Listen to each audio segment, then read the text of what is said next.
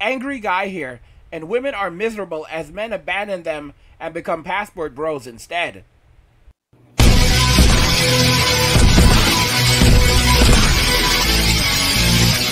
Women are miserable.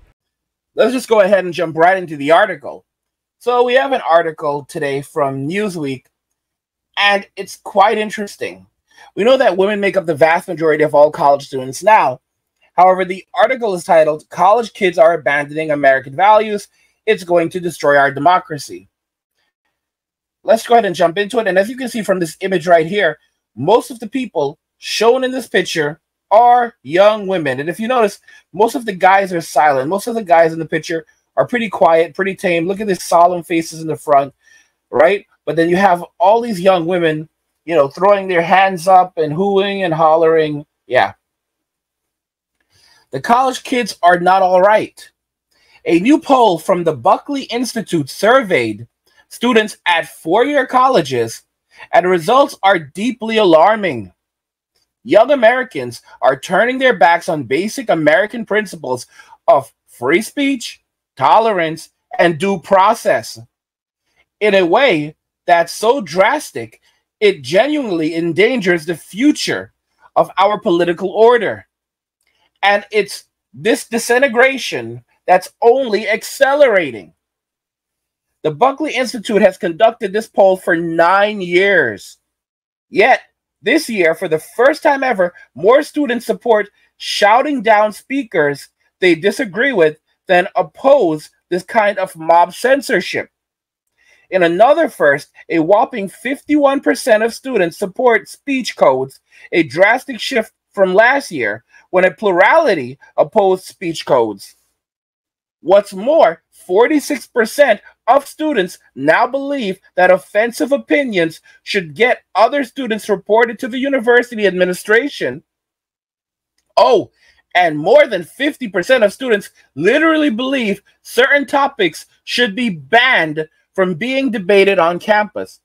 Guys, it's so interesting because there's a lot of you guys in my comments now saying things like, "Oh, well, recent studies show that the majority of Gen Zers, or of high school Gen Zers, are males are now becoming more conservative." Yeah, and in that same study, it found that Gen Z women are also becoming more liberal. And you have to consider that while Gen Z women as a majority are becoming more liberal, all right, even though you have some Gen Z males becoming conservative, all right, you also have a large portion of them going towards liberalism. At the end of the day, you're still going to end up with a significant portion of Gen Z that's choosing to go towards liberalism and towards censorship and expunging values that basically say that we need censorship, we need to walk back on American values. The Constitution needs to be amended. That's really where we're at right now. There's a lot of you guys that are like, "Oh, things are going to get better. We don't have to worry about it." It's not going to get any better. A lot of you guys just don't get it. It's not going to get any better. The best thing you can do is to opt out and walk away. It's not going to get any better. And I keep on saying it because I need guys to wake up and understand that concept. It's just going to keep on getting worse and worse and worse. Don't be optimistic. Things will not improve in our lifetime. The only improvement is men walking away. That's the only improvement that you're going to see. Guys that are like, "Oh, there are laws changing." Yeah, but not fast enough. And at the end of the day, we're not going to have the kind of reversal that's necessary to really bring about real change.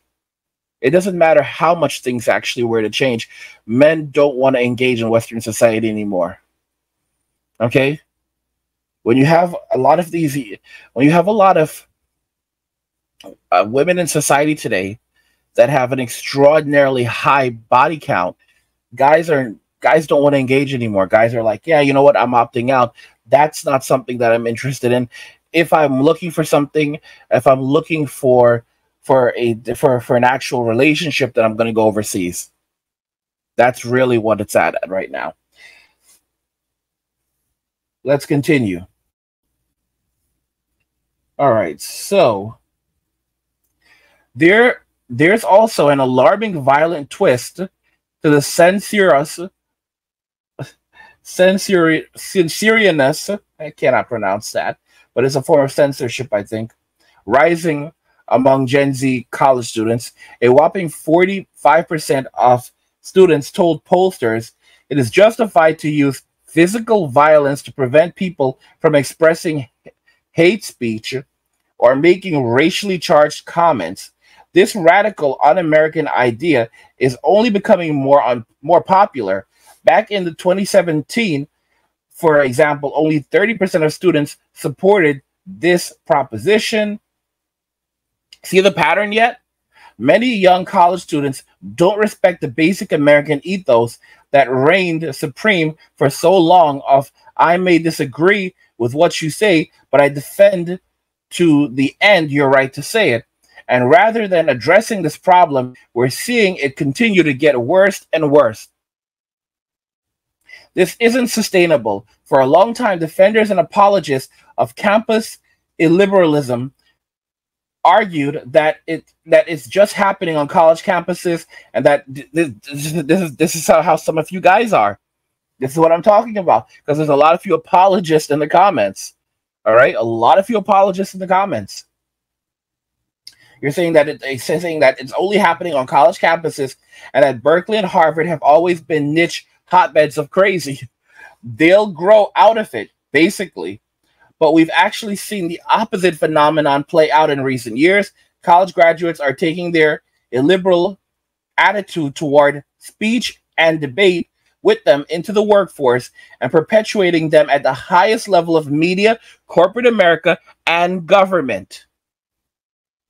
That's why we see low-level Spotify employees revolting against and trying to silence one of the app's most popular podcasters, Joe Rogan, for daring to talk to people with dangerous ideas.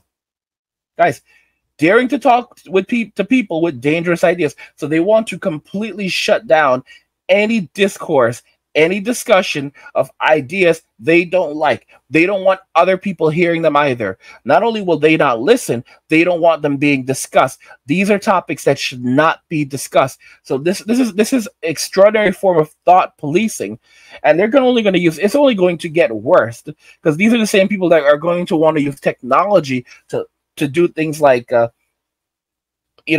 control how we can think, how we behave, how we react. I mean, Facebook has been doing it for years, conditioning what you can say and what you can't do on their platform. And that's not just Facebook, it's various different platforms. YouTube does it, all the platforms do it, but it's only going to become more extreme in the real world, where they're going to thought police you. All right, they've been doing this on college campuses, and now they're going to do this in the real world. They're going to do it at the highest level of every company, of every institution. Basically, oh, you want to work here? Well, this is how you're allowed to think. And it's not going to be enough for people who just avoid contact with one another and say nothing. Oh no, they're going to quiz you on these things. They're going to drill these things into you. They're going to indoctrinate you. They're going to give you training on them. It's there's no way that you're going to be able to avoid it unless you disengage from everything. You say, you know what? I'm cutting myself off from this. I'm done. I'm pulling back, and I'm only going to work when it's remote work. And that's one of the things that most guys really need to be working towards right now. Either remote work or working for yourself in a capacity where you can do your own thing and you're not constantly tied to someone else who can dictate, your movements. Yeah, that's really how it is. That's the only way that you're going to escape this thing, because there's still jobs that have to get done, and they have to hire the people with the skills to do it, right? But you have to be able to say, yeah, I'm not going to be around these people. Oh, you want to have a conversation? We could do that on Skype. And that's really how it is, or we don't need to even communicate like that at all. Basically, here's the labor that you're asking for. I provide the labor. You provide the pay, and then our business is done at the end of the week.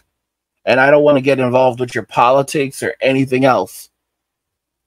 That's all there is to it.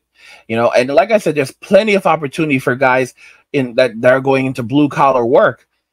Basically, you go, you do your job, and you leave. You're a roofer, great. You're an electrician, great. You're a handyman, garbage man, you're a plumber, great. You go in, you do your work, and you leave, and you charge very, very good. You charge like you're a doctor. You charge more than a doctor. All right, you charge good. And if they don't like it, then their roof is going to continue leaking, and it's only going to get worse until they need to replace the entire roof. And they're going to say, where have all the real men gone? And the real men aren't giving away their labor anymore. They're not giving away their kindness anymore. The real men are done. Real men take care of themselves, not society. Because, society was built for men. Okay? Society was built for men. But the way that society is geared today is it's all about, some guy said this to me, that America is for women and babies. And that's the honest to goodness truth. Society is not built for men anymore. It's built to use men to extract wealth and resources and then reallocate those resources to others. And that's how it is. And the only way that you win is if you stop playing by their rules. Okay? Stop playing by their rules. Stop contributing. Stop giving your wealth and your value away. That's how you rule. That's how you roll. Stop having relationships in Western society. Say no. Walk away. That's the only way you're going to win at this game. It sounds harsh, but it's the honest to goodness truth, and you have to wake up and realize it. You have to wake up and realize it, because if you don't, then there's nothing left. It's why we see Netflix employees complaining about airing controversial comedian Dave Chappelle's special, despite his tremendous popularity. It's why we see young members of Congress calling ideas they disagree with policy violence.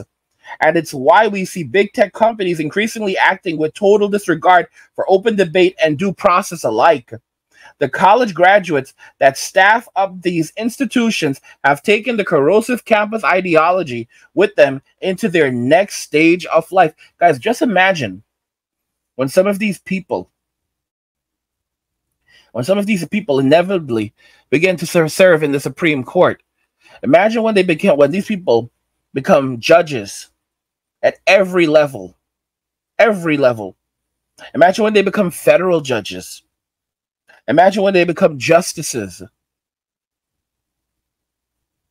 Imagine how bad it's going to be then. Because it's going to be terrible. It's going to be absolutely terrible. If you think things are bad now, you haven't seen anything yet. Because these people are not going to give us a moment of peace. And when they get into these court positions, when they get into these positions where they can dictate the law, they are going to amend the Constitution as hard as they possibly can. They are going to limit free speech. They're going to reinterpret it however they choose to interpret it. This is the honest to goodness truth. Do not forget that the Supreme Court, federal judges, have a lot of power in how they're able to interpret the Constitution. And then the Supreme Court has the absolute supreme power to interpret the Constitution however they choose to, regardless if it's a correct interpretation or not, which is the reason why the Supreme Court can overturn previous Supreme Court decisions. They can say that the Supreme Court of 1970 got it wrong in 2023. They can say, well, back in 1970, those people got it wrong. When it went to the Supreme Court in 2023, they got it wrong. We're going to overturn that decision, which we actually saw happen, not too long ago. And we're going to say, yeah, that they were wrong. We're changing that. So basically the Supreme Court can decide how they choose to interpret the Constitution. let's continue on. It turns out we're not just talking about dumb woke college kids anymore. We're talking about a sickness originating on campuses and infecting our entire society. That sickness is illiberalism, intolerance in the truest sense, the unwillingness to even coexist with beliefs and ideas that deeply contradict their own. The rise of that unwillingness is a ticking time thingy that threatens to destroy our political order. America isn't like Sweden or Norway. We're not a small country of largely homogeneous people.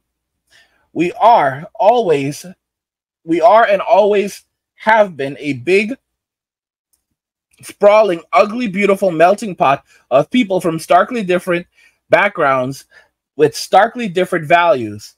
This only works if we're tolerant.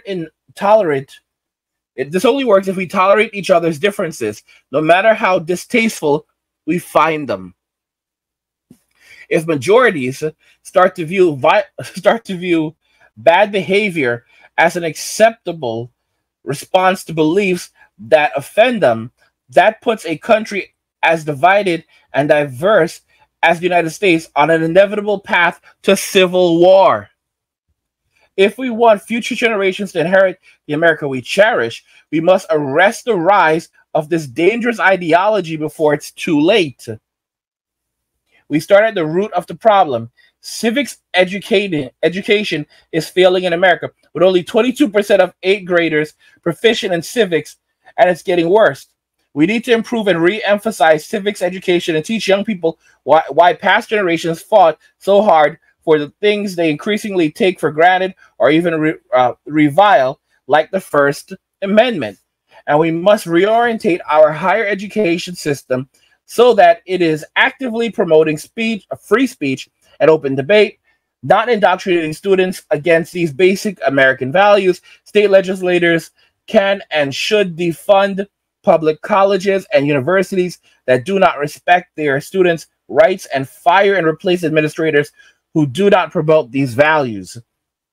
It's no small task, but it's one we have to embark on, not to save our college campuses from the excesses of wokeness, but to preserve our liberal democracy for generations to come. Now, it's a great article, but unfortunately, we're past that point. We're absolutely past that point. Guys, the amount of changes that would need to be done, we basically have to clean house. You would have to clean house. It would be a task of great magnitude. Basically, you would have all those professors have to be out of the job. And it wouldn't be just the professors, it would be the people who are running the schools. Not just the professors, but also the administrators. We're talking all the way up the food chain to the president of the university. All of these people would have to be out. Every last one of them would have to be out. All right? Even this, guys, it goes deeper than that. We're talking about the policies at the university, like the handbooks, how they handle things. All of these things would have to be torn up and rewritten based around a view of fairness and the law in and of itself that aligns with social policy and the Constitution. This would be a massive task. And guys, these people at the university, they would go ballistic. The administrators would go ballistic. The students would go ballistic. It would be terrible. And look at what they're doing. They're turning to mob acts of the mob of destruction, acts of destruction and chaos to get their way.